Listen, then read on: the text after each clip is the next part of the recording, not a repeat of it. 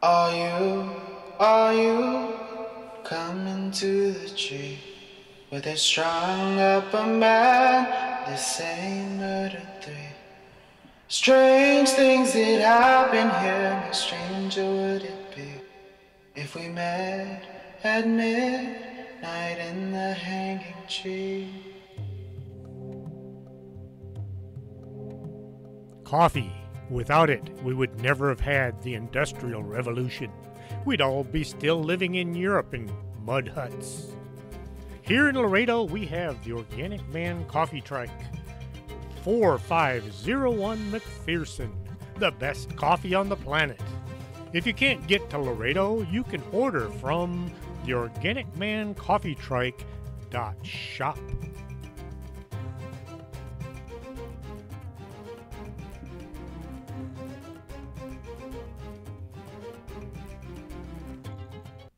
Welcome to Story Time with Chris James. I will pick up right where I left off, hopefully. We don't do missing person reports, but we do find a few cars without drivers that kind of fit into y'all's investigation. The trooper behind the counter was being as helpful as he could. Everyone was looking forward to ending this vanishing teen problem. Tell Angie to give me a call if she needs anything else. He slid a pile of folders across the counter. Pam guessed they must have gone to school together or something. The idea of anyone wanting to date the older woman was just so gross. Hefting this new stack of paperwork up in her arms, Pam staggered out the door and over to her pickup. That's odd. The door was standing open on the passenger side as if to help her out with her load. Pam dropped the files onto the seat and then looked around to try to see who might have opened the door. On the drive back to the office, Pam wondered how she was going to get out from under the less than friendly watch of the card reader. Pulling into the parking lot, front garden, Pam parked next to a nice line of corn that looked just about ready for harvesting. The Civil War soldiers were doing a good job in making the old mansion look more like a farm. Hefting the load of DPS reports, Pam was curious as to how many abandoned vehicles there were. Knowing Madame Dingus, she probably asked for every report in the state. It was a balancing act to get up the steps and through the door without dropping too many files, and Pam took a quick look to be sure the yard goat wasn't following her, devouring the borrowed files. As she was passing Hildy's desk, and now sitting at the front desk, Hildy said Madame Dingwhopper said to get busy sorting out any relevant information and she'd be back sometime tonight. Pam stopped her forward stagger long enough to ask, where did she go? The top 10 files slid from the load and landed on the floor, papers sliding out everywhere. Someone called and said something about knowing where all the missing dirt bags went. They wanted to speak to you, but that woman snatched the phone away from me and then ran out the door. Hildy hadn't bothered to look up from the magazine she was reading.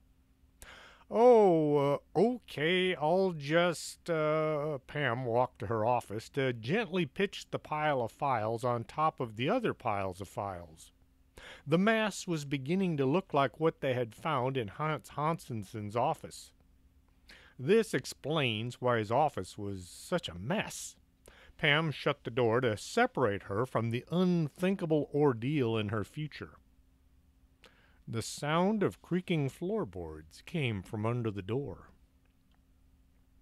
The bag team met out in the classroom. The students were off for lunch. So what do we know about the missing kids? Pam didn't need to say missing bag members as well. Hortense is scanning all her mirrors, but what with all the precautions, she's not getting much. The scryer was trying to look for traces of her fellow scryer, but was hindered by the necessity of being tied to a chair that was cemented to the floor of her office, and the mirror was behind an iron mesh screen. Prince Wapo was assigned to keep an eye on her and alert the proper folks should anything go awry. Currently, the prince was deep in slumber on the table next to Hortense. The files that the ghost found have some good info, but we still need to track down each and every lead, Manuel said, not knowing Sharma and Dan were sitting right next to him. He had a feeling, but he couldn't tie it down. So far, it looks as if the missing kids are A, in the Bermuda Triangle, B, in some other dimension, or C, not so much missing as invisible. A discussion broke out as to how they could find or uninvisible the missing. As the group of ghosts began to show up at the door to the classroom, Pam had to call the meeting to an end. We'll keep looking under every rock until we find them, or we run out of rocks. She looked around at her fellow investigators and a few members who just wanted to help. Let's go see what we can see. They turned the room back over to Kalinda and went in search of ideas. With no ideas pounding on her head demanding attention, Pam guessed at the possible direction to try. Anything that would keep her away from the mess in her office. Pam drove over to the school and looked for Ralph or Mindy. She was dressed in her official investigator's outfit, which consisted of jeans and a t-shirt. Running shoes were far more practical than school loafers. Walking through the halls, none of the staff inquired as to her not being in class, since she wasn't dressed like a student. They all thought she might be a very young-looking substitute teacher. Pam asked in the front office, "Has Ralph, I don't have his last name. Ralph, the guy who's probably been in trouble a few times, or maybe Mindy. Mindy, the girl who's dressed like she went to a bad party. That girl who was in here." Pam ran out of words. Fortunately, both Mindy and Ralph were well known in the front office. Kind of like Pam. "No, neither of them has been in today." Well, that didn't help any. Pam was considering her next move as she walked out the front door of the school. That was how she spotted Mindy getting into a car right next to her pickup. She looked worse than ever. Her clothing was way past due for a good washing, and so was she. Are guys that weird they would go out with somebody that messed up looking? No answer was forthcoming.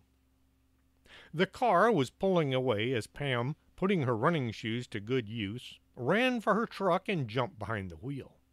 It fired right up, and Pam was trying to hook the seat belt up as she pulled the truck into first, trying to follow Mindy, who was already several blocks away.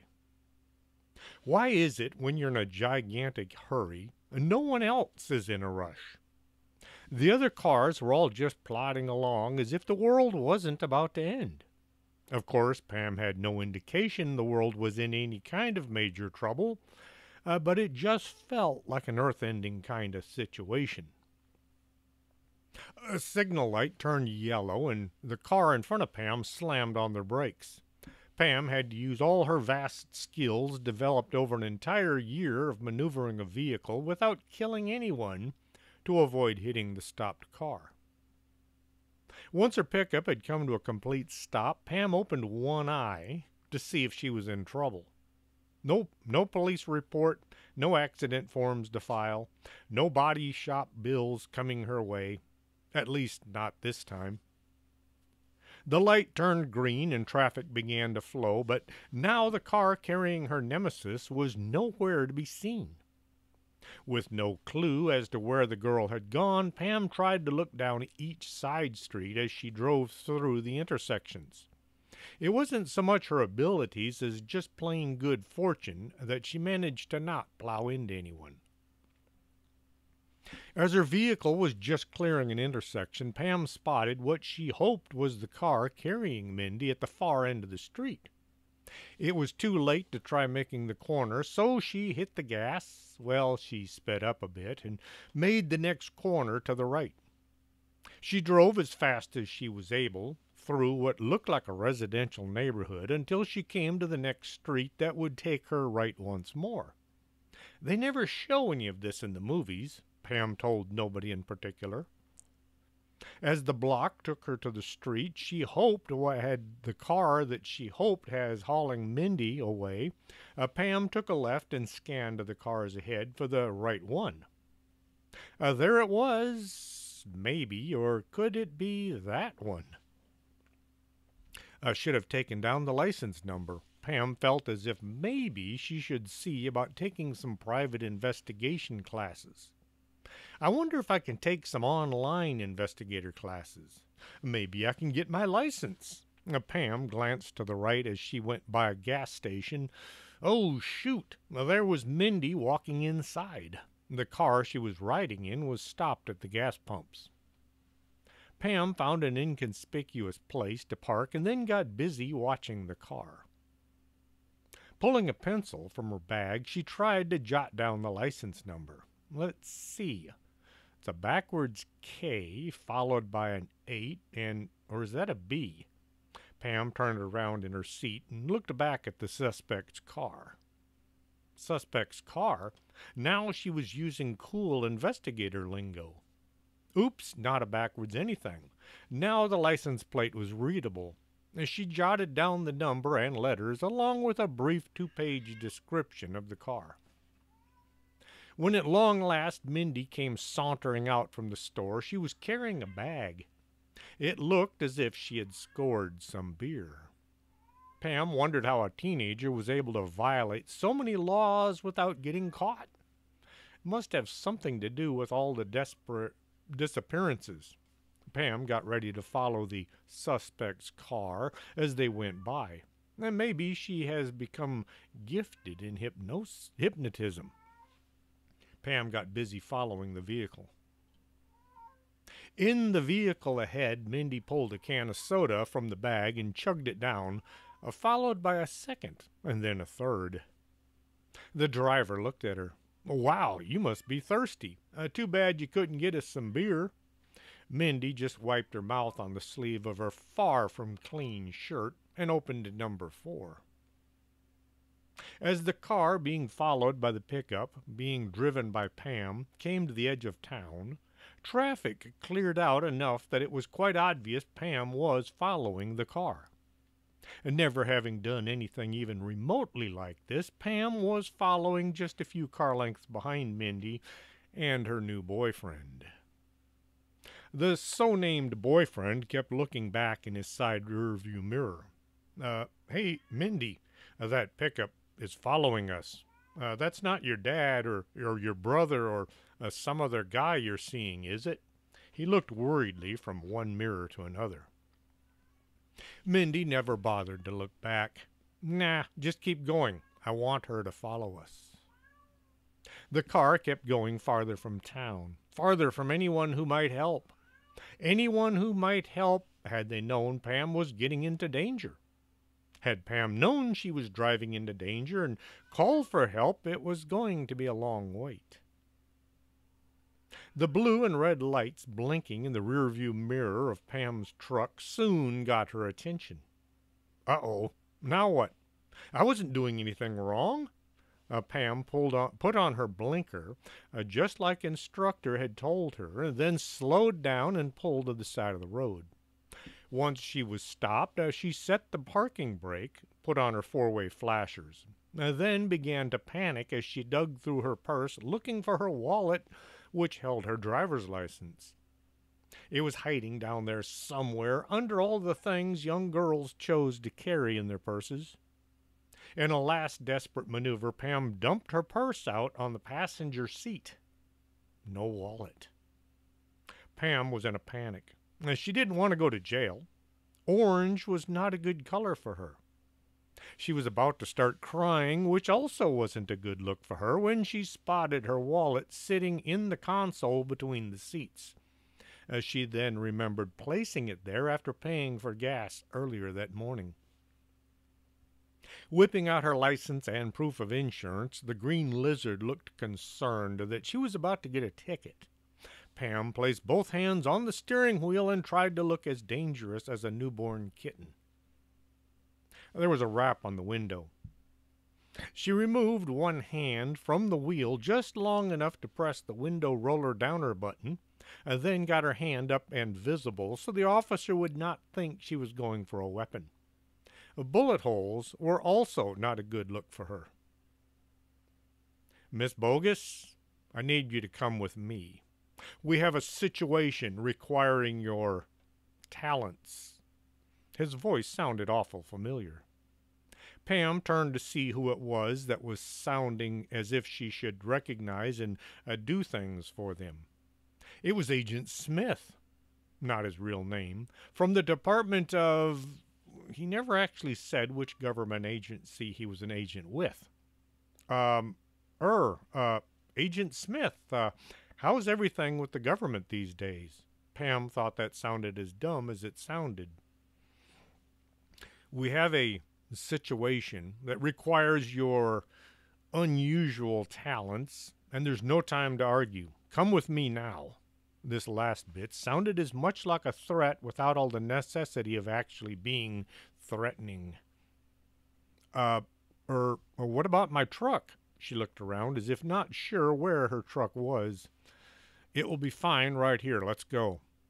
He was kind enough, actually he was nasty enough, to open her door and make as if he would drag her out if she didn't come along willingly. Pam jumped out of her pickup. Then, when she was halfway to Agent Smith's car, she turned and ran back. She grabbed her purse and then her cell phone. As she was walking back to Agent Smith's car, she ran back to lock the door. It wasn't just too bad that the window was still rolled down. Once she was in the government car, Agent Smith hit the gas and pulled a U-turn, leaving twin skid marks on the pavement. Pam hoped those were the only skid marks, as she quickly fastened her seatbelt. They sped along at just too much above the posted speed limit. Pam had to grit her teeth to keep from saying something about it. Agent Smith wasn't in the mood to talk, but then he hadn't been in the mood last time he'd required her services. She sat back and tried to admire the trees as they blurred by the sides of the government sedan. Well, at least if they had an accident, at this rate it would kill Pam, and she wouldn't have to suffer too much. Pam would have recognized the turn as it was coming up, if not for the fact that she had her eyes firmly squeezed shut. She didn't want to see the accident that just knew was coming her way. The tires spun on the gravel as Agent Smith made the corner and shot towards the gate. The gate avoided being bent into pretzel by opening up automatically just in the nick of time. Now the agent had to go slower. Any unwarranted rushing vehicle would have been turned into Swiss cheese by the mounted hidden machine guns all along either side of the road. They stopped in front of the same old farmhouse with the same old farmhouse porch. After doing the thing he did to the mailbox by the front door, Agent Smith ushered Pam into the same old, not farmhouse interior. The chocolate chip uniforms were still there, but Pam wondered if they were the same bodies holding them up. Security was just as tight and often as the last time.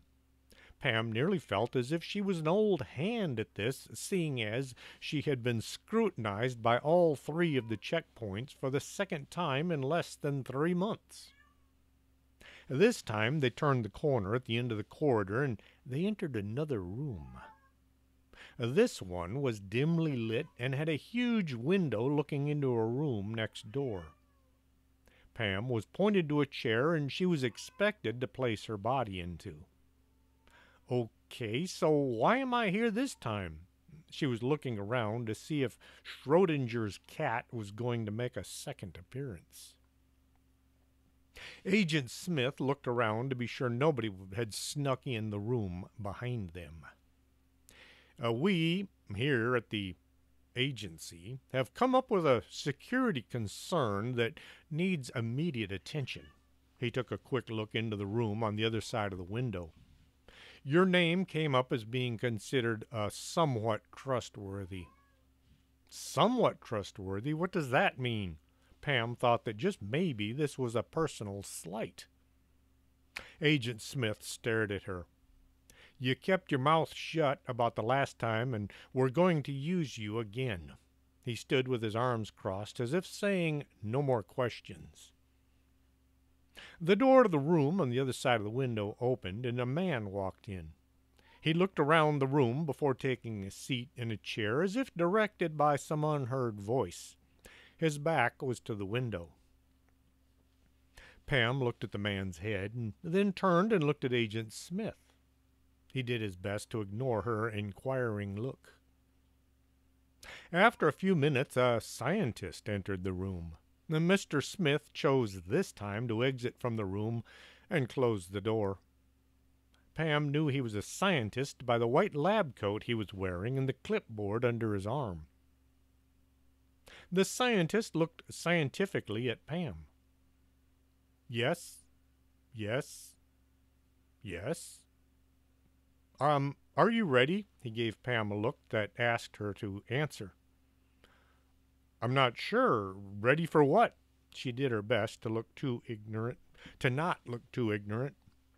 Yes, well, the test, of course. He gave Pam another look. The test of the subject. He looked from Pam to the man whose head was visible through the window.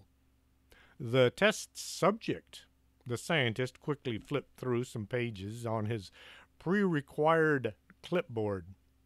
He then leapt to his feet and ran to the door, which he opened and looked at the room number. He took a few minutes to compare the room number with the number on his clipboard. Yes, this is the right... He looked at Pam.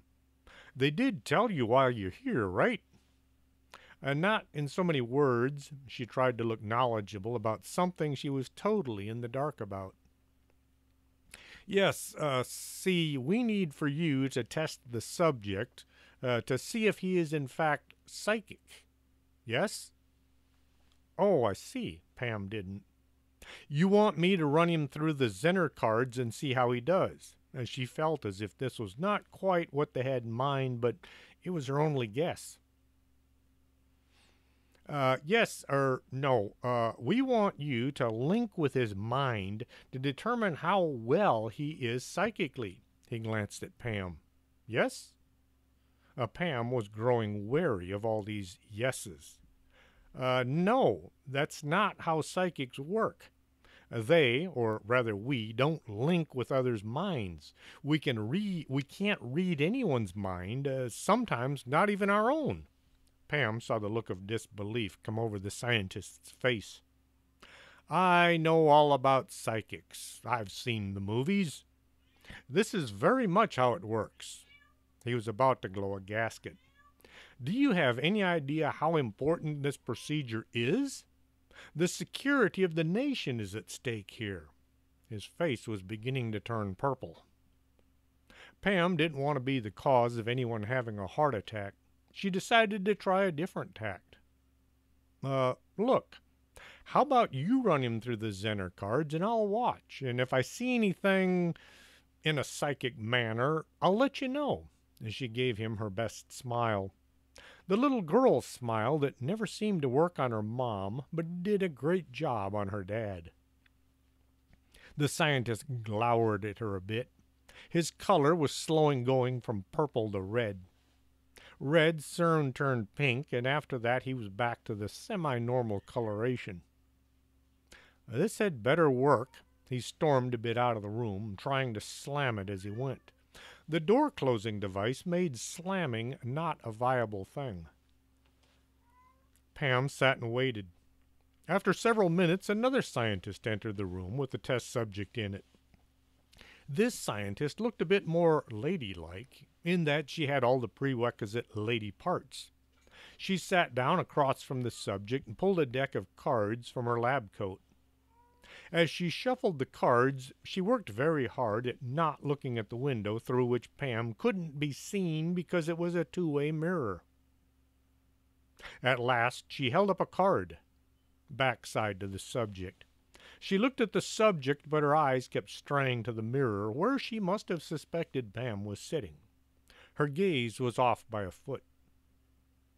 After several minutes of this, Pam began to wonder how the test subject was doing. All she could see was the back of the subject's head and the back of the card. She had no idea what his answers were. Pam gave up and went to see if there was someone around who could either hook up some audio or move her to the room so she could hear and see. After a few hours, the test subject was now facing the window so Pam could see the cards. There was now a microphone sitting in the middle of the table as well. The scientist held up a card and Pam could see it was a parallelogram. Now that's a bunch of wavy lines if you're not familiar with the Zener cards. The test subject concentrated hard and Pam could see it in his face. "Star," he announced with utmost confidence. The next card was a square. "Triangle." Once more he looked as if he had nailed it. The next 23 cards were equally as well read. Pam had given a clipboard with a sheet of paper to use as a scorecard. She put a little 0 in one of the squares. After the fourth run-through with the cards, Pam added up his score. Let's see, he got 0 on the first try, as well as the second. Number 3 was not much better, and number 4 came out as a 0 as well. The scientist sitting across from her looked aghast. "You mean he's not psychic at all?" Pam thought about her next statement. "Well, you see, it is nearly impossible to score a 0 on any test. Anyone not psychic should score at least 20% simply by guessing. His coming in at 0 is kind of bizarre." "So he is psychic?" the female scientist asked. "No, he's non-psychic. He gets a wrong answer, whereas anyone not psychic would have scored 20 at least." The two white-coated people sat close together and began an in-depth discussion. Pam did her best to not listen, but she did listen anyway. If he's not psychic, then how did he score so badly? She said he's a non-psychic. What the heck is a non-psychic? Well, I sure don't know. Maybe we should ask someone. But who? We don't exactly have experts around here. Maybe we should call someone. The two both looked across the table at Pam. "What is a non-psychic? Just asking." "A non-psychic is someone who receives the wrong answer no matter what. To use a non-psychic, you simply ignore any answers and go with the exact opposite of their answer." Pam had read this in a book just last week. The two began another in-depth discussion. After a few more hours of trying to answer their questions, when it was obvious they didn't know what they were doing, Pam was allowed to leave. Mr. Smith came with a handful of forms for her to sign, all the usual non-disclosure, sworn to secrecy under penalty of prison time, and not a word to anyone.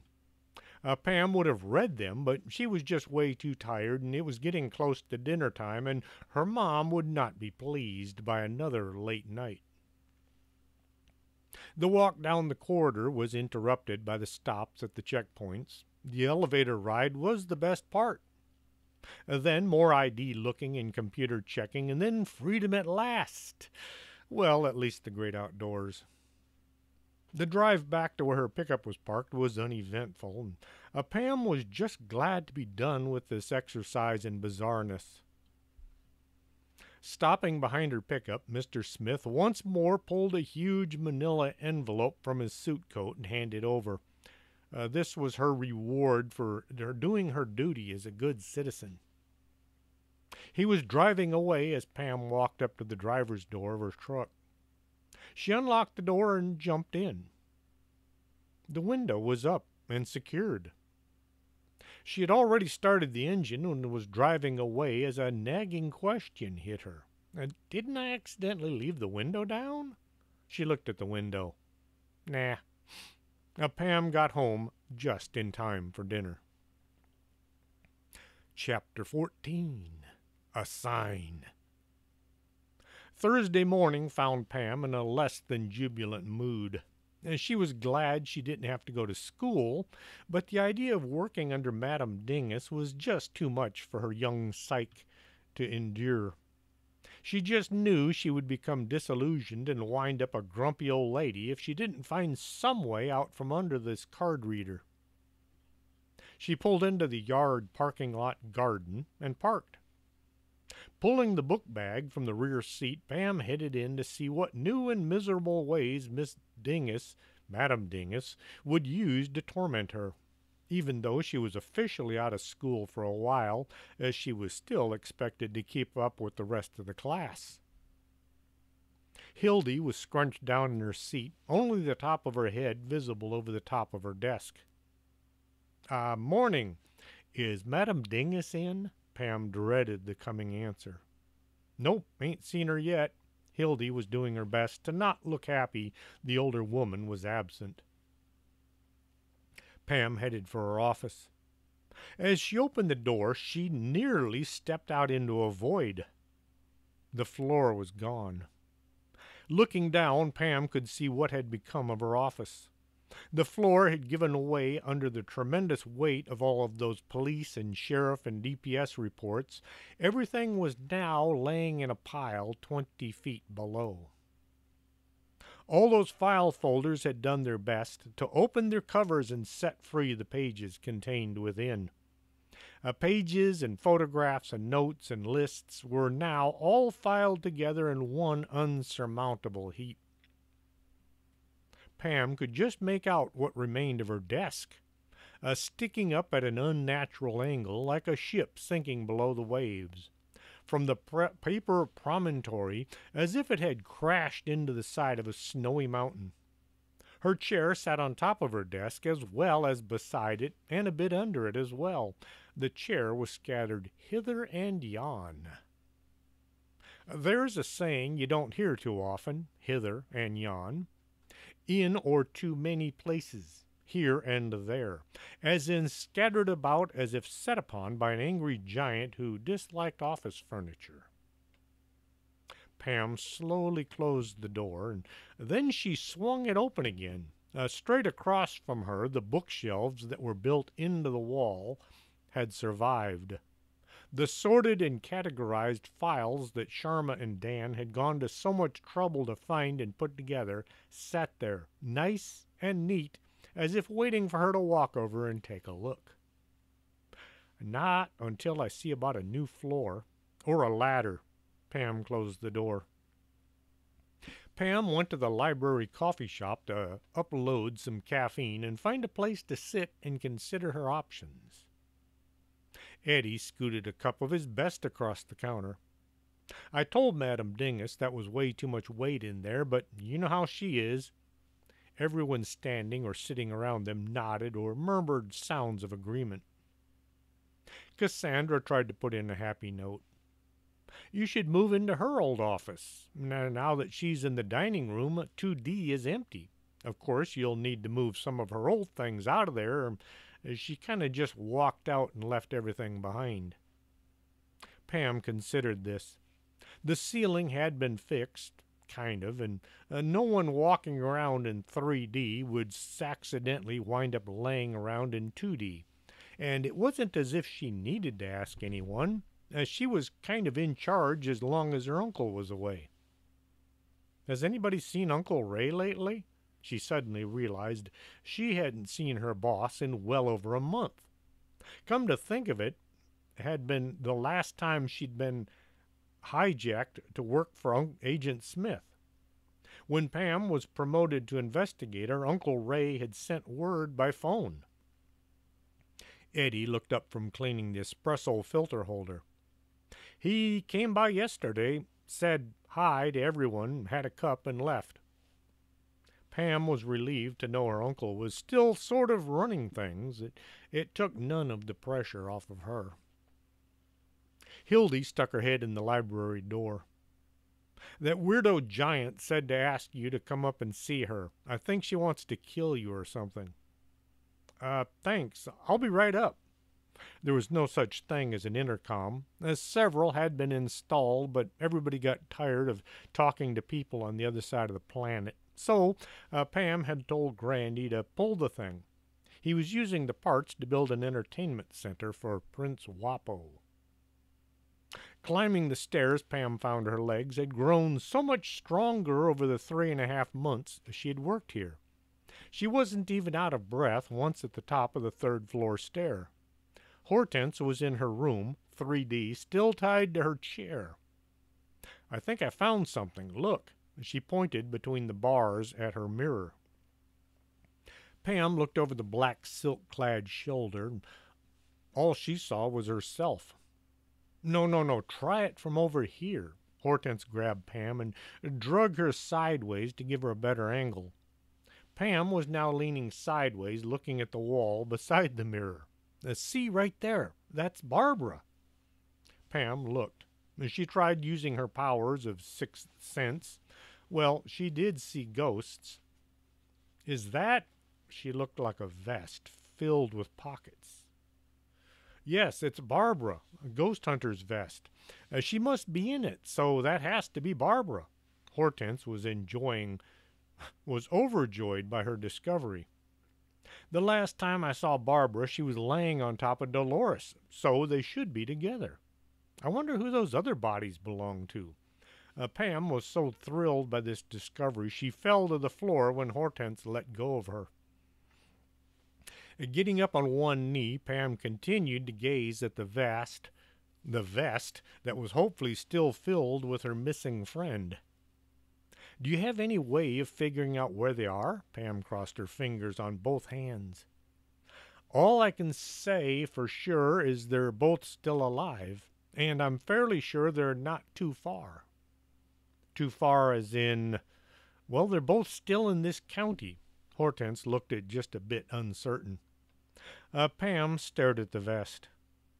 Did she just move? It had appeared as if the vest and its inhabitant had moved to the right just a bit. The gears inside her head began to mesh. "I have an idea. Grab one of your hand mirrors and let's drive around. Maybe as we get closer, the signal will get stronger." Pam ended in a question, not knowing if this was a good idea or just a lame brain hiccup. Hortense, on the other hand, thought this was a great idea.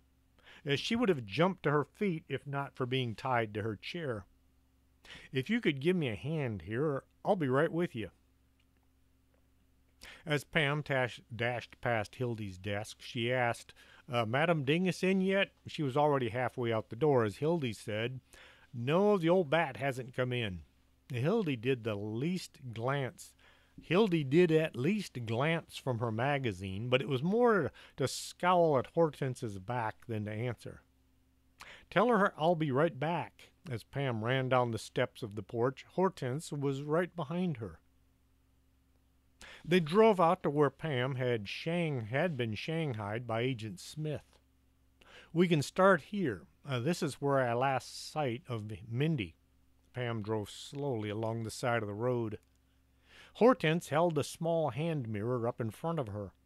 She gazed into the edges and the corners as the pickup slowly traveled the length of the county road. "Wait, back up a bit." Hortense was holding the mirror next to the window. "I think I got something there." The vest was just visible in the mirror. Hazy, but there. Pam looked back and forth. She pulled her cell phone out and hit the GPS button. After waiting for the app to get going and telling it she didn't want to buy the latest version or sign up for a new shopping app, she found the map she was looking for. "There's a road just ahead that will bring us back to just over there." Pam pointed to the passenger window. "Let's see what happens." The crossroad was a half a mile ahead.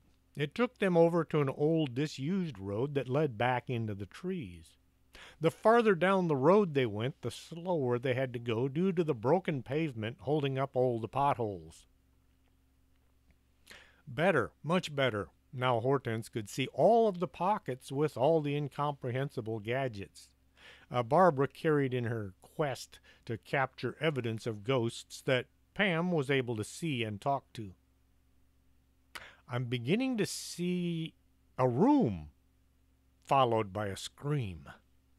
A huge black hand had reached out through the glass and was wrapped around the scryer's head. It was trying to pull her through the looking glass. Pam hit the brakes and tried to help unlatch the black, nasty fingers with claws as long as her fingers. Touching this abomination sent a chill through Pam's body. Hortense was slowly losing her battle. Her face was now right up against the glass. Some of her long black hair was already inside the mirror. Her hat was gone. She had both hands around the handle of the mirror, trying to push it away. Pam let go of the fingers and tried grabbing the mirror. There was no way Hortense would fit through such a small opening, but that didn't mean she wouldn't be pulled through anyway. They began to move backwards, not fast, but constant. The further back they went, the less substantial the hand became. Once the pickup was back at the junction where they had turned, the black hand was more of a shadow than an adversary. Hortense was able to pull herself back enough to hurl the hand mirror from the truck. It shattered on the side of the road. Uh-oh, 7 years of bad luck. She looked at the now broken glass. Well, you're lucky to still be on this side, so I think the two should cancel each other out.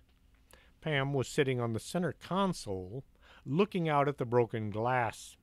She didn't trust it to stay broken. That was a smart move. Hortense tried to straighten her hair, some of which was still missing. Pam looked out the window at where they were now parked. I didn't do that. Well, I think. She wondered how she had managed to drive backwards so far without running into a ditch. For those reading not from Texas, country roads usually have a deep dish alongside to channel rainwater away from towns and prevent flooding. Now, some of these ditches are deep. Well, thank you for saving my life. Hortense turned the rear view mirror so she could see how much damage had been done to her hairdo. She then immediately pushed the mirror up so that it was pressed against the ceiling. Enough mirrors for today. Pam drove back out to the main road before stopping and taking a deep breath. That was a little too interesting. What do you think? We were getting close or what? She looked over at her biggest friend. I could feel that we were getting close, but I could also feel something evil was waiting for us. Pam was looking at her GPS. That road dead ends just a few miles farther. Whatever it was, it's got to be at the end of that road. So what do we do now? Hortense was hoping their next move would involve a drive back to the office and a phone call to the National Guard. I could use some coffee and talk with the rest of the bad guys. They headed back to see about making something resembling a game plan. Eddie had pinned a huge map of the county up on the blackboard that he had been wheeled into the library and now sat at the end of the coffee bar. The classroom was filled with ghosts and spirits, all trying to learn how to get in online, and they had priority. Well, it would appear as if the road you were on was not ever placed on this map, or any of the others I've looked at.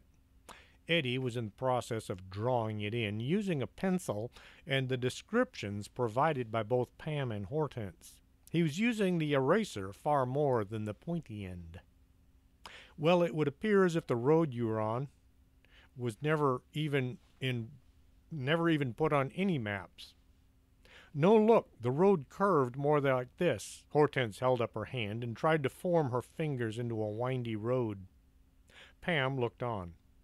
I thought it was more like a sharp angle, followed by a bendy part. Eddie erased the last line he had drawn and tried again. You said you found the road on your phone GPS. Let's have a look. Pam tromped out to the front porch to see about proving her sharp angle, followed by the bendy part, was more correct than Hortense and her curvy bit. Pam pushed the app for her GPS and then went through the offers, trying to not buy or download anything new. At long last, she had her map. See, we were right. The GPS showed a backtrack of them driving up and down the main road without any of the side road windy curvy bits. Most odd. Eddie went back to the map. We know, we think, that the source of all this activity is somewhere in this general area. He drew a straight line road on the map. The big question is, what do we do about it? Cassandra was hoping to end this adventure with as few casualties as possible. Should we try driving out there and see what happens? Mikey Baba Ganoush wanted to get in on the action, even though he wanted to stay out of this actual action. When he said we, he was actually saying y'all. As everyone sat and wondered what to do next, Prince Wapo came strolling in. He stopped at the leg of the chair being occupied by Bill Palmerhausen. He began to stare up at the man. After a few seconds, Bill got up and moved to a new seat. The prince jumped up onto the now empty cushion. He licked one paw a few times and then got busy sleeping. Mr. Armstrong had brought his action bag up from the office and was checking the explosives as he watched the plan take shape. Why not just storm the castle and see who surrenders after we shoot up the place? No, we don't want to shoot up the place. Remember, Dolores and Barbara are both in there somewhere. Cassandra was one of the few people who could disagree with Mr. Armstrong and still walk around after. How many kids are missing, and do you think they'll be out there as well? Hortense tried to redraw Eddie's straight line road, but he refused to surrender the pencil. The gathering grew silent as everybody ran out of ideas. Eddie broke the stalemate. So, who wants a lasagna and bacon sandwich? Now, people perked up at the thought of lunch. They had finally come up with a plan, and now it's time to see if it would work without putting too many of them in the hospital or the morgue. Pam drove her pickup back down the same county road where her and Hortense had begun their little adventure. Hortense was once more in the passenger seat, armed with a snow globe and a shotgun, loaded with double-aught buck with holy water and ghost peppers. George, who was sound asleep in the back seat, had his favorite M16, several bandoliers filled with .223 rounds, and his coffee cup. Manuel was right behind her, bringing Bruce Wallace, Cassandra. Each had dredged up their weapon of choice. Mr. Armstrong, Eddie, and Bill Palmerhausen had driven out to another road that would run parallel to where Pam was. They would sneak in by means of the woods and come in from the rear. Pam wanted to go flying in and establish a beachhead before the evil creatures could rally a defense. Turning onto the side road, she was reduced to a crawl due to the road being in such bad shape and arrived at the front of the house 30 minutes behind schedule. In her mind, she was going to dive from the truck, roll across the driveway, and come up locked and loaded. As the door sprung open, she had forgotten to unhook her seatbelt. She kind of just sprawled out and hung from the door. Hortense did manage to jump from the vehicle and run to a convenient tree and take cover behind it. Then she had to lope back to the cab to get the shotgun. She wasn't that good with guns to begin with. Her knee-length dress made a loud swishing sound as she went. George made a mumbled statement and began to snore. "Where's Manuel?" Pam tried to whisper-yell. Hortense held up one hand to her ear to show she didn't understand. "Manuel," Pam tried a bit louder. As the two looked back to the road coming in, the front door swung open. Barbara was standing in the opening, just visible in the dark interior. You ever get that feeling that Somebody is staring at you. Pam was getting that feeling, so she turned and looked at the door. Hey, Barbara, come on out. We're here to rescue you, she yelled. She yelled just above a whisper. When that didn't work, she tried moving a little closer to the door to get her attention. Barbara, come on. We're going to get you out of here. The vest pockets were mostly open, with things hanging from them like fishing lures for ghosts. Pam looked over at Hortense to see if she had seen Barbara. Hortense was trying to untangle the sling from her shotgun from the hem of her dress. Somehow the two were wrapped up in a huge knot. Pam went as far as the first step to the porch. That's when she saw Dolores was standing right behind Barbara. Guys, come on. We need to get going before the evil thing finds out we're here. Her patience were wearing thin. If you don't come out, I'll come in and drag you out. She thought maybe a little Mr. Armstrong might help. Dolores held out her hand in what looked like a plea for help. This got Pam where it hurt. She ran up the steps and in the doorway. Grabbing one woman in each hand, she was about to propel them out the door when it slammed shut in front of her. Hortense heard the sound of the door slamming shut and looked up. She glanced over to where Pam had been just a second ago. No Pam. Pam, where'd you go? She whispered with a hard edge.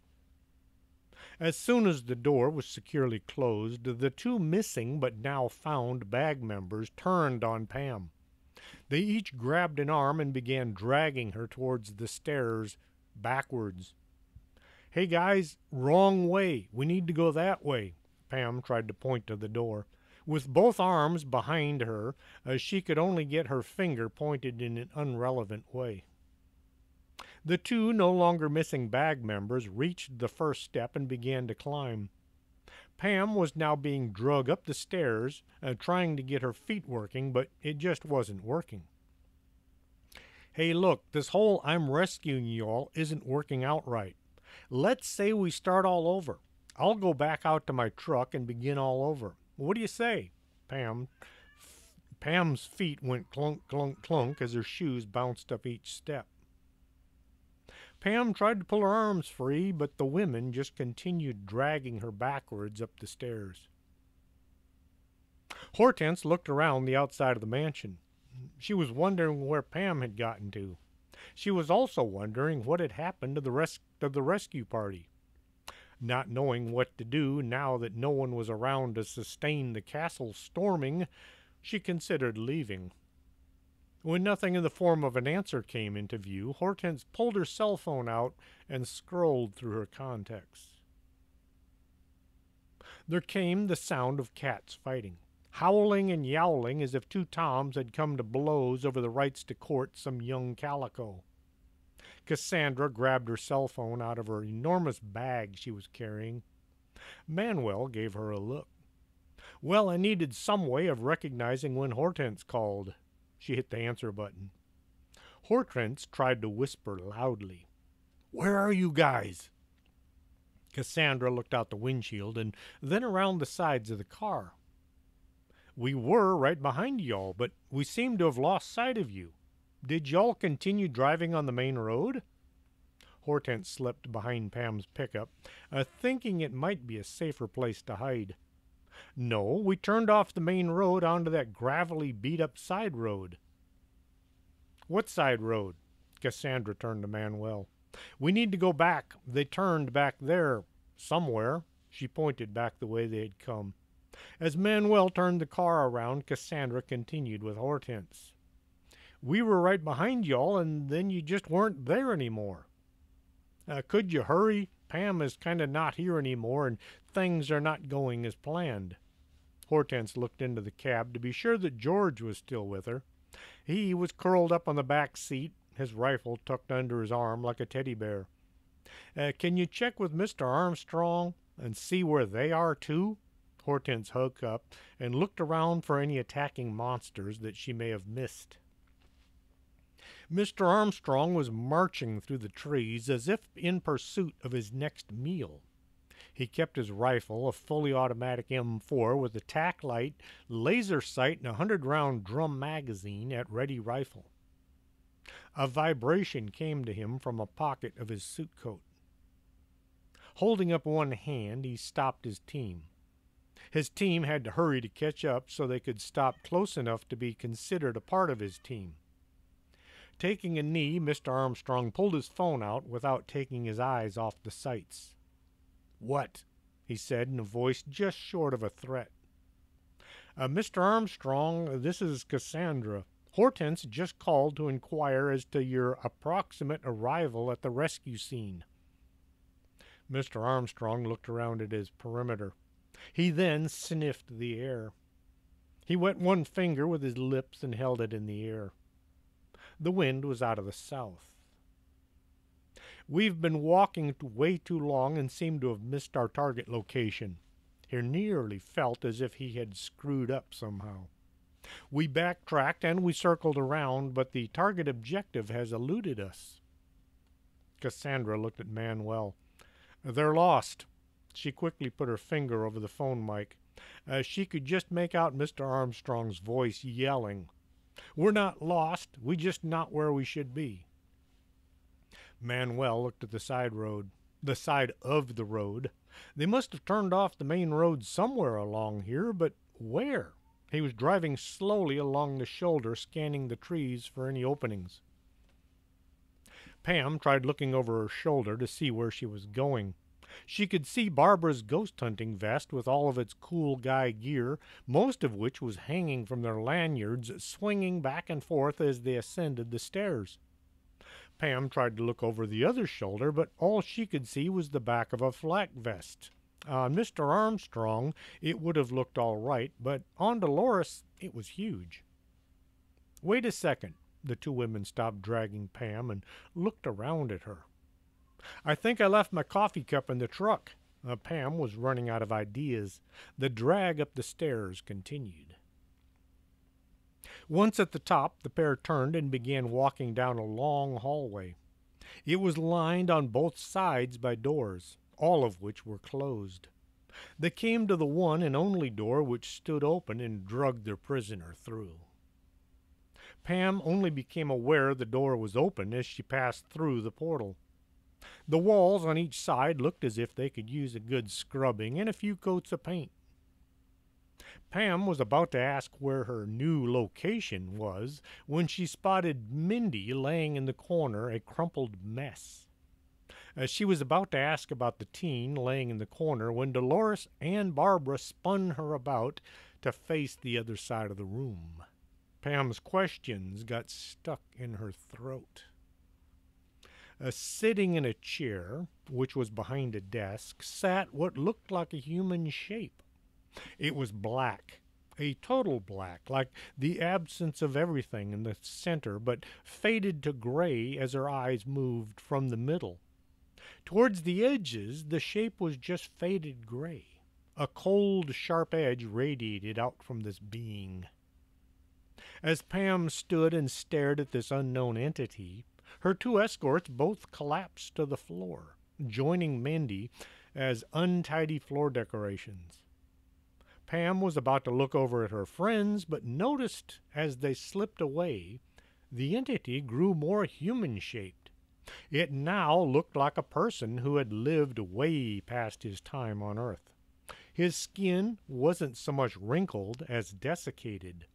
Maybe a gallon of moisturizer should be suggested. Howdy? Pam thought this was the best way to begin. The thing behind the desk only stared at her. The expression on its face showed neither surprise nor anger. Pam considered her options. She could question this strange-looking creature and gain some information to help her defeat it, if defeating was what needed doing, or she turned and ran out the door. She who turns and runs away lives. The doors all along the hallway were flung open. This brought Pam to an abrupt halt. As she stood there, wondering if she might have a third option, the doors all filled with people. Young people. people who looked as if they belonged in school if school were filled with semi-zombies. They didn't look like zombies, but more like kids trying to look like zombies, but without all the makeup and special effects. They looked dried out and worse for wear, but they just didn't look like zombies. Pre-zombies? They all needed a bath, or rather a bunch of baths. Unwashed body funk filled the air. The hallway in both directions was filled with the cast from a high school zombie production. Pam felt a bit out of place, being the only one wearing clean clothes and deodorant, and minus the vacant look. She stepped backwards into the room she had just escaped from. Now there's something you don't see. The entity behind the desk had just turned from blackness surrounded by mist. As she watched it form into a man once more, this got her to thinking. Did you just spend a lot of your energy to animate all those kids in the hallway? She looked out the door at what now looked like a battle scene. Why should I tell you anything? As he spoke, the entity grew closer to a man than a shadow. Well, it's the decent thing to do, so I'll know what's going on. Other words, I'm kind of in the dark here. Pam was hoping this creature would give her a clue as to what was going on and maybe come up with a plan to win this ordeal. Had this been a movie, now would have been the time for the villain to explain his plan for global conquest so the audience would have a clear understanding of the plot. This is not a movie. Her question was answered by an evil chuckle. Hortense was at a loss as to what to do. She wanted to make a run for it, but felt this was not the most heroic course of action.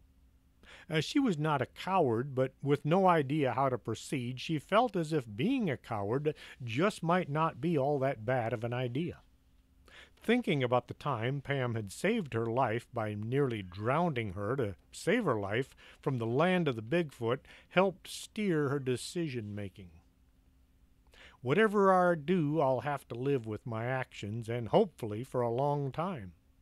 Hortense did her best to sneak across the lawn. Well, what would have been a lawn had anybody had bothered to pull the weeds and water the green stuff. She held the shotgun in what she hoped was a threatening and correct manner. The shotgun was on loan from Mr. Armstrong's collection. When he found out Hortense was far from skilled with firearms, he had handed her the shotgun.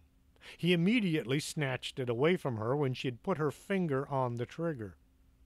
A short, quick lecture on which end did the work and how to not kill any of her fellow rescuers, then the shotgun was handed over once more. With both hands tied up holding the weapon, she was forced to carry her snow globe, crystal ball, in a shoulder bag. She would have felt less cumbersome holding the globe and not the armament. She scuttled along, crouched over as if nobody could have spotted a 6'8" woman dressed in black satin with an umbrella shoved through her belt like a sword. The only reason nobody spotted her was everybody inside was busy holding down the floor. Once Hortense was near the wall of the building, she crept along the wooden plank siding of the wall, looking for a way in. She worked her way along the wall, but saw no doors, allowing access to the interior. There were plenty of windows, but they were all just a bit high up off the ground, like above 5 feet. When no easy access was found, Hortense opted for one of the windows. She tried to open it, but of course the thing was locked. Through the glass, she could see what must be a kitchen. Either that or these folks had a stove in their living room. Looking down, she spotted a nice inviting rock by her boot. This will have to do. She hefted the rock and then looked at the window. She looked both ways to see if anybody was watching. She hesitated. Breaking someone's window was just not what she did. It felt wrong in so many ways. She considered her options. Either I break this window and get inside and save Pam, or I stand here and hope somebody comes along and does it for me. She closed her eyes and swung the rock. The sound of shattering glass filled the air. Hortense looked around to see if anybody had snuck up on her while she was doing this dirty deed. Nobody had appeared. She then looked at the window. It was very much not broken. The rock was laying on the floor on the other side of the unbroken window. What in the world is going on here? She looked around for another rock. Hortense looked through the window at the pile of rocks now littering the floor of the kitchen. The unbroken glass still a barrier to her entrance. Looking about the ground, she was out of rocks. I'm getting in on the other side of this wall. If it's the last thing, she considered this, I'm getting in no matter what. Hefting the shotgun, she slammed the butt end into the glass. She flinched, but she managed to keep her eyes open. As the stock crashed through the window, there was a nice big hole. As she pulled the shotgun back out the newly formed hole, it simply closed back up by, well, magic. Oh, now this is just plain stupid. She hit the glass once more, and once more a nice hole opened up, only to close once the shotgun was extracted. She was growing frustrated. She punched through the window. This time she left the stock resting on the now shattered window frame. The hole failed to close. Okay. Hortense grasped the shotgun in one hand and leaned her weight against the wall. The opening was about chest level. She tried to jump up onto the windowsill, and this did much to drain her energy as it did little to gain her entry. Frustration turned to anger. She managed to get one arm up over the sill, thus suspending her by one arm from the broken window. This hurt a lot. Her armpit was being rubbed raw by all her jumping and wiggling. Trying to take the pressure off her armpit, she got the other arm up and pulled. Her boots weren't designed to climb walls, and the soles slid along the smooth wooden siding. One toe did find purchase as it hooked on a small gap in the boards. Up and over her upper body, her feet doing their best to propel her upwards and inwards. Now she hung there, her lower anatomy still hanging down the outside of the wall. She had to catch her breath before she could do any more work at gaining entrance. I need a vacation, somewhere nice and quiet, like maybe an enchanted rock. She wiggled her body, slowly getting her... Why do I always have cats running? Oh, I know, because I have lots of cats. She wiggled her body, slowly getting her knee up onto the sill. Now gravity had changed its task. From keeping her on the other side of the wall, it propelled her into the rock-strewn kitchen as she landed with a crash. Pam heard what sounded like glass breaking. Then she heard more glass breaking. As the clock ticked away the afternoon, she decided someone was out breaking every window on the ground floor. The evil entities seemed uninterested in this turn of events. When what sounded like a body being dropped from a great height, Pam saw the entity waver slightly. It faded just a bit. "Are you here for the party?" Hortense looked up from her position on the floor. A young kid stood in the doorway to the kitchen. His hair was slicked black with grease. He was dressed in a black leather jacket with what had been a white t-shirt. Now it was more brown and gray. His blue jeans were rolled up at the cuffs. There was a toothpick sticking from his mouth. "You're quite a doll. How about a dance?" The young man leered at Hortense. Hortense's tastes in men ran towards tall and well-dressed. A suit and a tie were in order. Opening doors and offering a hand up were what she liked. This kid was far from her dream date. Getting one knee under her, her head was now level with his. The shotgun just kind of came up, pointed right at his chest. Your loss. He turned and began to leave.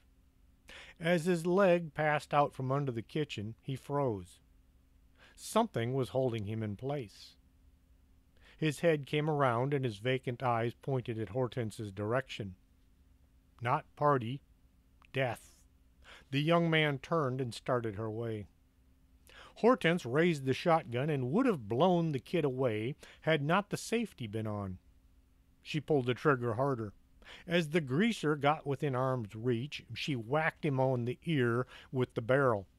He folded like a cheap lawn chair, and now the other cat's trying it. Man!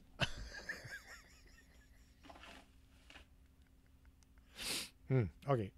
Sorry, I didn't want to do that. She looked at the unconscious boy. Next time, try threatening somebody who cares. She moved over to the opening to the next room. The next room looked to be a dining room. All the chairs, and there were a lot of them, held the bodies of what looked like high school kids, all waiting for their turn at the bathroom. The smell of unwashed bodies caused Hortense to gasp.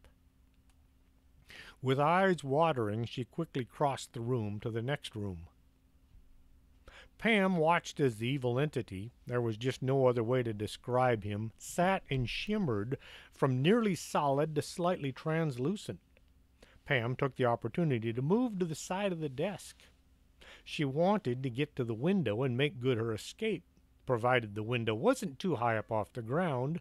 As she was about to pass, the entity grew solid once more. It's no good you're trying to escape, Pamela Bogus. You will remain here for all of eternity. The sound of bodies moving in the hallway was soon followed by the sound of bodies now in the room. Why does he know your name? You didn't ever tell him, did you? Tell me you didn't tell him. Pam was about to try her luck and run for the window when something stuck in her mind. Wait a minute. How do you know my name? She stood and stared at the man behind the desk. I've known about you since the day you were born. I've been waiting for you to grow strong enough and near enough to claim you as my prize. He chuckled maniacally. I would have used your grandfather, but he was too smart for me. Not like you. Run away! Pam thought about the last statement. Wait a minute. Are you saying I'm not very smart? And then she considered the fact that she was standing here arguing with an evil entity instead of running for her life. Questions fought each other in her mind, trying to reach her tongue. All those accidents in home ec, did you have anything to do with them? The evil entity now looked very much like an evil old man, chuckled. Well, of course, I needed to get you away from that school so I could guide you to me. And all those kids inviting me to parties? Pam now figured she wasn't becoming as popular as she had thought. Yes, it was to draw you into my trap. Hortense picked her way through the room. After the next room, they were all filled with the bodies of young kids who, although they looked dead and smelled close to being dead, there were minute signs of life. A movement here, a groan there. Somebody was snoring in one corner.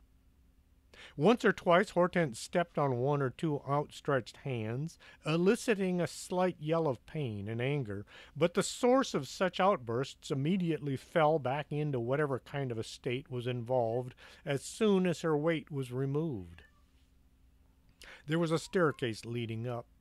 She looked up at the landing, contemplating the wisdom of wandering farther into this house of the weird. If there was a basement, then there should be stairs going down as well. Maybe the basement is a better place to look. Hortense began looking for the entrance to the underground portion of this mansion. Pam was so engrossed in what she had just heard, the idea of slipping out the window and seeking the safety of the yard had vanished from her mind. You've been doing what to where? The evil entity grew as close to a whole person as Pam had seen so far. I will take your soul and make it my own. Whoa, wait a minute. I'm kind of still using it.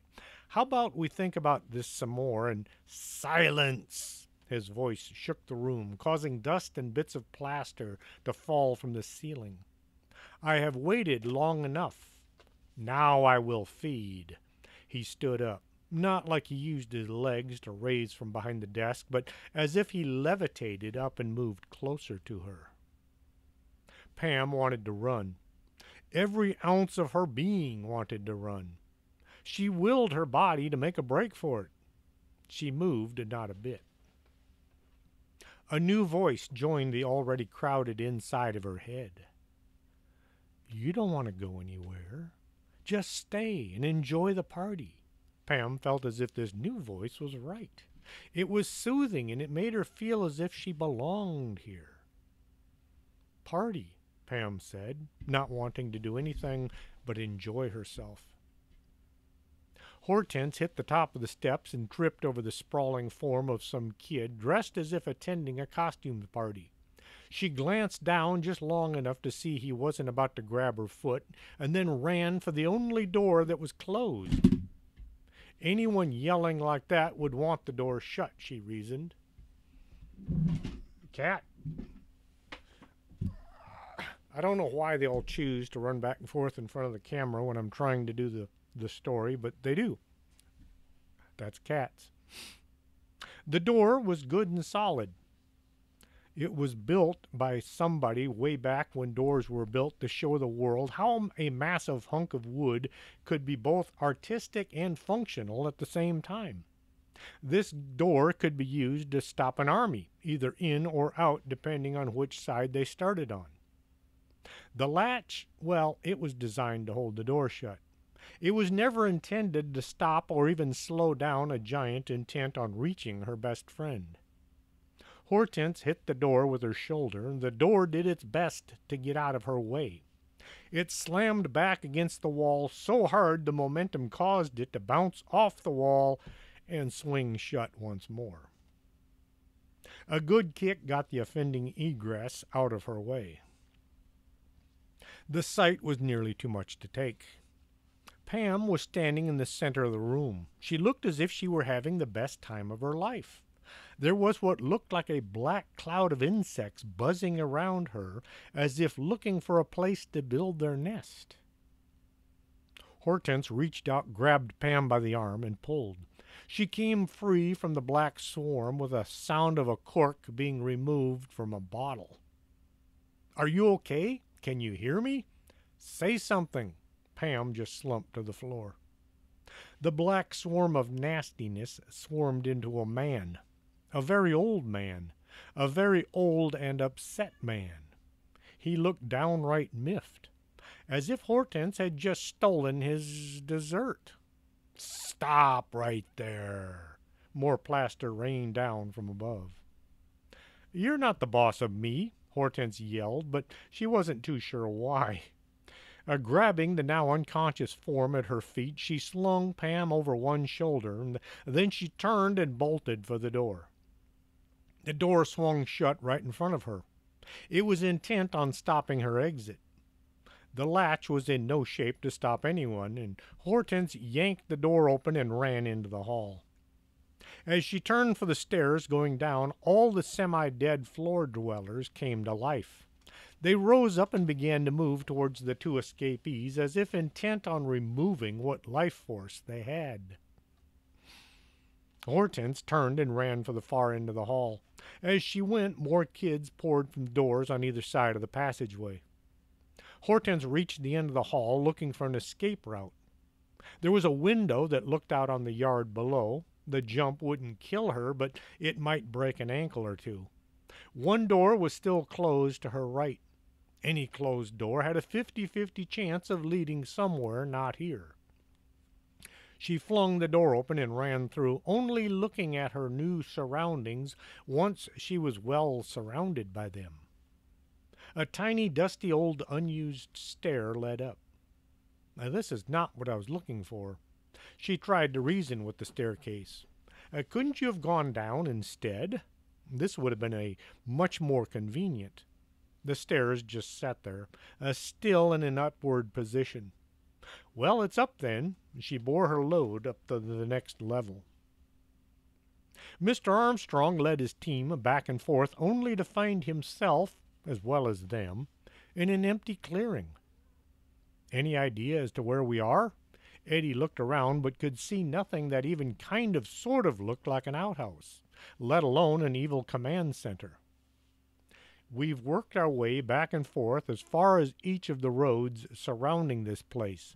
There's just nothing here. Mr. Armstrong was out of ideas. We'll wait here and see what develops. He was not a patient man, but he also didn't like wasting time and energy without any form of production. Manuel had stopped his car and was examining the trees on the side of the road. It looked like these trees don't match all the others along here. He was pointing to a wall of maples set in the middle of nothing but pines. But there's no road here. He tried peering into the trees. Nothing. Hortense dropped Pam on the floor, her head crashing to the rest of her body. She had planned to gently set her down in a friendly sort of way, but after breaking into this house, searching the downstairs, then storming the second floor and running up the hall and up the stairs, she was a bit spent. Her gentle set turned into more of a hard drop. We're safe for now. There came a pounding on the door below. Sort of. She looked around for possible escape route. They were in an attic. Boxes and old furniture was piled everywhere. Dust and cobwebs ruled every surface. At the far end, she could see the glow of a window. Things, large, heavy things, were piled between her and it. Pam sat up. Oh, my head. She felt a bump on the top. She looked over at her tall friend. What happened? Where are we? Looking around, she decided they were in some kind of an attic. The pounding at the door grew serious. Hortense made a decision. Reaching down, she grabbed a box and shoved it out of her way. She pushed a chair over, sending it down into the stairwell. She pulled the next box over to get a clear path to the rest of the obstacles. The box tore open, spilling old books out onto the floor. Hortense kicked the books away, causing several to open, exposing their inner sleeves. Pam, feeling just a bit lost, pulled one of the books over and looked at the page. It's an old yearbook. Look, it's from my school. She held up the book so Hortense could see. Oh, really? What year? Hortense stopped what she was doing to share in the discovery. Says in 1990. She thumbed a few pages. Look, here's a picture of Mr. Hammerhead. He looks so young. I had no idea the principal was ever young. Her head was still trying to get going. And there goes the cat again.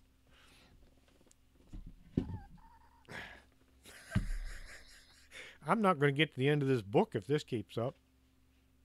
Hortense threw more furniture down the stairwell, then had a seat next to Pam.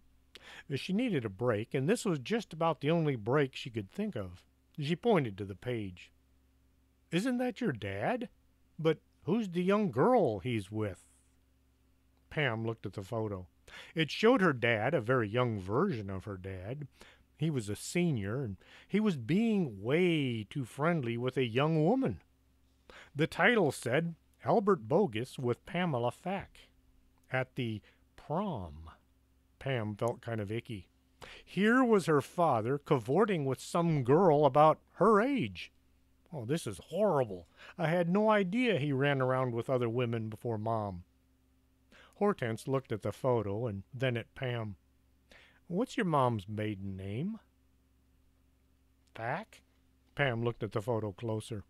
The hair was a different color, but once she added a few years and a hair coloration, it was her mom looking back at her from the yearbook. Oops. Feeling just a bit stupid, Pam flipped the page. Look at the chemistry class. Why are they all dressed like that? The page showed a bunch of kids all dressed in robes. Pam read the heading. Oh, it says the chemistry and alchemy class. She looked at the faces of the class. No one was recognizable. I wonder what they're doing. She looked at the next page. The next photo showed an older man, dressed like the others, only with far more fancy decorations on his robe. He must be the teacher. She looked at the photo. The man looked somehow familiar. He looked to be about 60 or 80, but still she felt as if she knew him. Wait a minute, it's him, the evil entity. He was a teacher. Hortense read the description. It says his name was Mr. Thresher. He ran the chemistry alchemy class. Here they are trying to turn gold into lead. Somehow this sounded wrong. The pounding at the attic door had stopped. It was quiet. Too quiet. Something rotten was about to happen. The floor began to shake. There was a loud creaking sound as if boards were being pulled from their neighbors. A rafter snapped, followed by a second. Daylight flooded into the dusty attic. Pam and Hortense jumped to their feet, intent on running, but there was no place to run to. So they moved from one foot to the other, unable to stand still. The floor of the attic began to come apart, pushed from below by some unstoppable force. As Pam watched, the head of the evil entity came up from below. We should get going. Hortense looked down at the stairwell. Maybe I shouldn't have thrown so many chairs down there. Now the evil entity's head and shoulders were pushing up past the roof. Shingles were raining down onto Pam and Hortense. They threw their hands up to protect themselves. As the evil entity continued to grow, the floor of the attic began to fall apart. Boards and boxes fell down into the void below. An old, well-stuffed chair went sliding along and plowed into the side of the evil entity. A hand reached up and crushed it to kindling. Pam saw a hole where the huge dresser had been sitting. Come! She grabbed Hortense's hand and dove for the opening. Hortense had about twice the mass of Pam, but Pam was using the forces of sheer terror combined with momentum to drag the scryer along and into the shaking hole. They plunged down into the floor below. Pam landed on some kids' stomachs and kind of bounced off of them. Hortense came on top of several girls all laid on the floor, and they yelled and jumped, but then settled back down into their stupor. The two could see the waistline of the evil entity now known as Mr. Thresher. His legs had pushed down through the floor to the first level. The blackness seemed to try to draw them into it. Pam looked at Hortense. Use the shotgun, quick. I kind of left it in the attic. As Hortense said this, Pam saw the shotgun go flying by down into the basement. This looks like the perfect time to run. They both had the same idea at the same time, so they ran. The staircase leading down to the front door was getting closer as the house began to come apart. The stairs were shaking so bad they had to hold on to each other as well as the banister. Pam remembered a trip to a carnival one time. She had stepped into what was misnamed as the fun house. The stairs shook just like the fun house had. She hoped she wasn't going to be sick again. Reaching the bottom at last, they found the front door was no longer there. In its place was a hole. The entire wall had fallen over. Out onto the porch and down to the yard, now the clean, clear air felt safe. As safe as you can get when there was a 50-foot-tall evil entity trying to make a snack out of you. Mr. Thresher had stopped growing. Now he was crashing his way through what was left of the old mansion. Did you hear something? Eddie looked around the clearing. Kind of like wood being torn apart. Yeah, but I don't know where it came from. Mr. Armstrong was looking around, trying to find the source of the splintering wood. The yard was scattered with bodies. All the unconscious teens had been ejected from their resting places to find new accommodations to hold down. The bodies had fanned out, forming a kind of a circle of unwashed teens. Pam was about to make a run for the trees when the bodies came to life. Oh, shoot. As she watched, the teens all came to their feet to form a wall of physiques. Shoulder to shoulder, they began to walk towards our two intrepid investigators. Pam watched as the ring of semi-dead teenagers began to move in her direction. It was also Hortense's direction, but Pam didn't think she needed to point that out. Hortense watched as the teens began to come closer. A whisper came to her ear. "Look at Mr. Thresher. He's shrinking." Pam was positioned to see what was left of the old house, as well as the less than substantial evil entity now standing in a pile of shattered boards. "I think as he uses his energy to move his followers, he loses power." Hortense took a quick look over her shoulder. "There's only so much of him to go around." She turned back to the approaching wall of stinky teens. "So what do we do now?" Pam had no idea. "I don't. Quick, follow me." She ran towards what looked like the thinnest mass of beings. Hortense turned and followed, unsure as to why, but lacking anything else to do, so she followed. Pam had somehow hung on to the yearbook. As she got close to the wall of bodies, she threw it at the heads of several kids. They all ducked, more out of habit than fear. As they ducked, to avoid being clocked by this large, heavy tome, Pam shouldered her way through, followed closely by her giant companion. Clearing the wall of bodies, Pam took to her heels to reach the tree line. Just before she reached the trees, she turned and began running along the edge.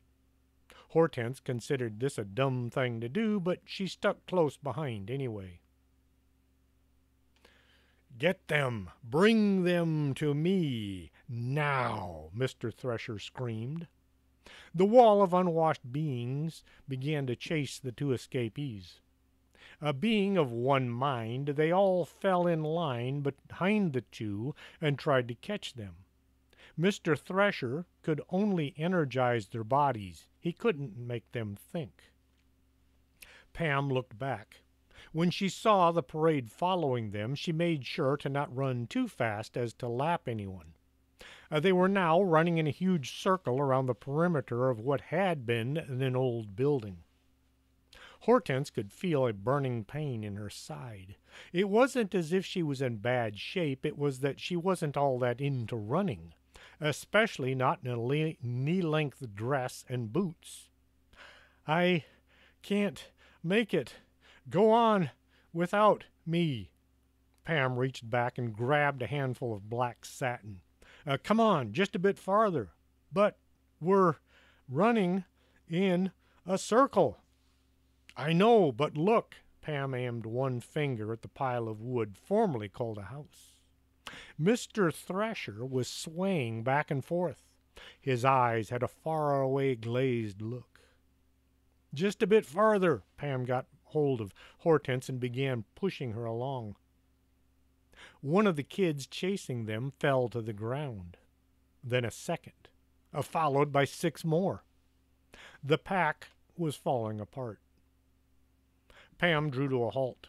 Hortense chose that moment to collapse to the ground. "I think I'm going to—" Only one student still coming at her. Pam watched as Mindy came staggering up on her high heels, as she looked far worse for the wear. She stopped in front of Pam, placed one hand on her shoulder, and fell over. Mr. Thresher stumbled around the pile of wood. He looked as if he was half his original size. His human size, not his evil entity, bolstered up by energy pulled from his followers' size. Mr. Armstrong leaped to his feet, bringing his rifle up to his shoulder. "Freeze right there, you scumbag teenage kidnapper, you!" he yelled without bothering to leave space between the words. When he was right in front of Mr. Thresher, he grabbed the diminutive evil man and was about to slap handcuffs on him.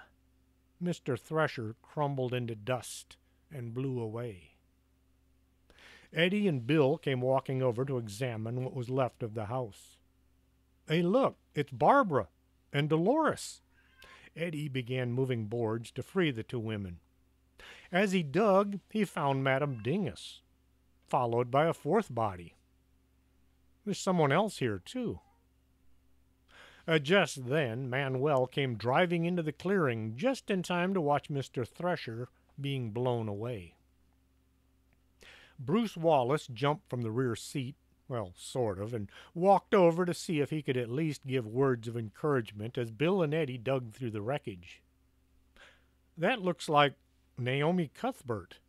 He leaned on his cane and watched as more of the four women came into view. Barbara was the first to come around. Pam, I told you to swing me around and through the mirror. She looked around at the devastation she was a part of. Dolores just sat there holding her head, trying to get the world to stop spinning. Madame Dingus just sat staring at her surroundings. Naomi Cuthbert sat up, looked around, and then passed out. Pam nudged Mindy in the arm. As the teen began to wake, she got down to business. What's going on, and who are all these people? There were about 150 kids beginning to stir and move around as if lost. Mindy looked around at the mess. Feeling as if she might be blamed for some of this, she immediately tried for the victim card. It's not my fault. I was duped. She said she would have fun, enjoy ourselves, but when the party got going, it was just a bunch of people I didn't know, and I felt sick and then drained, and that man was using us to feed himself to live forever. The police came rolling to a stop nearby. The officer took one look at who was there. Seeing Mr. Armstrong, he drove away. Chapter 15. The End at Last. They loaded Madame Dingus, Dolores, and a very confused Naomi into the back seat of Manuel's car, and he drove back to the office. Things needed to be sorted out, and quick. Barbara went into Pam's pickup right next to the still sleeping form of George to be driven to the school for more investigations. Mr. Armstrong had called in several favors and got 3 buses to haul the kids over to the school gymnasium, where a briefing and interrogation and maybe a bit of a slapping was to take place. After several hours of frustration squeezed in between disbelief, lots of screaming, a few tears, and some mean looks, they got things sorted out. Kind of. It turned out they had 10 kids, all from the 50s, who had spent most time in the mansion, but had the absolute least knowledge as to what had happened. It looked as if the longer they were in the company of Mr. Thresher, the less they could recall. There were about 15 kids from the 70s, but they were all into peace and love and had little to add to the situation. The kids from the 90s were more informative and told about how they had been tricked into joining Mr. Thresher and trying to form a power cult. They were trying to gain enough power to take over the school and thus bring their grades up. Several of them were convinced that Pam was actually Paula, as she did kind of look like a younger version of her mom. Then there were Pam's classmates. They were mostly in bad mood, which grew even worse once their folks arrived to claim them. It became apparent that Mr. Thresher had begun his nefarious activities back in the 50s.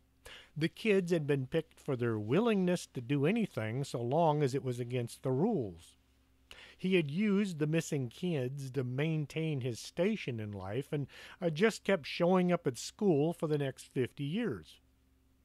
With the steady turnover in staff and the kids only hanging around for 4 to 8 years, nobody noticed that he wasn't aging. Around the end of the 90s, right about the same time schools began to develop databases, Mr. Thresher decided he should make good his retirement. He began sending out 1 or 2 of his followers to obtain fresh bodies anytime he needed a recharge. As for Pam, Mr. Thresher had tried to do battle with her grandfather long before that exorcism went astray. He knew Pam would be a fantastic source of energy once she was old enough to use. He was as patient as he was bent. Pam looked around at all these kids and wondered what they were going to do with them. All of them were for the bottom of their class. She went to talk with Cassandra. Now what? We need to do something with them. We can't just turn them loose on the city. Cassandra had been busy listing the names of the last known addresses of the collected mass. First, we'll get them all a good scrubbing and some new clothes. Then we'll see about getting them back into school. Some of these kids have a D average. That just isn't right. There are only so many basements for them to live in. She looked at Pam. You really don't have to worry. Let Mr. Hammerhead worry about it. It's not really his job, but we don't need to tell him that. Once Barbara was most of the way back to normal, she used her skills of persuasion to find answers to some of her questions. Who did locker number 667 belong to? The school had chosen to skip one number, so 667 was actually 66. So 667 was actually right next to 665. Do the math. One of the girls finally held up her hand. And why was Pam Bogus's homework in your locker? The girl looked around to be sure no one else was there to answer. I borrowed it. She couldn't quite look Barbara's direction. Is that anything like stealing? Maybe, kind of, sort of. The girl had forgotten that she was supposed to be tough. And the necklace? I found it. Found it where? In a house? The girl could hold out no more. Okay, I borrowed it from my grandmother. I was going to take it back, but then I forgot. She just wanted this old woman to stop looking at her. Barbara was all of 28 years old. Barbara was so relieved that Pam had nothing to do with the suspicious jewelry, she didn't bother to find out any more about the illegally acquired neckwear. If you noticed that Sandy, Sarah's sister, her real sister, had vanished Sunday night or maybe Monday morning, well, she didn't get kidnapped by Mr. Thresher or any of his minions. She had gone to the party as planned, but then she received a phone call from her father, the one who bought her the fancy pants car she was driving, the Jaguar. So she decided she would much rather go live with him and his new wife. She was considerate enough to call her mom and let her know, but Miss Bellum had neglected to inform anyone as to the whereabouts of her eldest daughter. It took not long at all before Sandy began to regret her decision. Her new stepmother was everything you would expect from a fairy tale. She'll be back in time for the next breathtaking bag adventure. As far as all the teachers who had called in sick, they were simply sick of trying to teach a class that was mostly missing. Mrs. Sandtiger was suffering from too much smoke inhalation. The best thing to come from all of this was, with so many new kids with such low test scores, it caused Pam to go from a strong C to a B+. I hope you enjoyed this story. If you did, tell your friends that they should listen as well. And don't worry, I will be continuing with the bag stories as soon as I get to the next book, which will be... I have no idea what the next one is. Anyway, until next story, this is Chris James for Story Time. Are you coming to the tree where they strung up a man? They say murder 3. Strange things that happen here, no stranger would it be if we met at midnight in the hanging tree.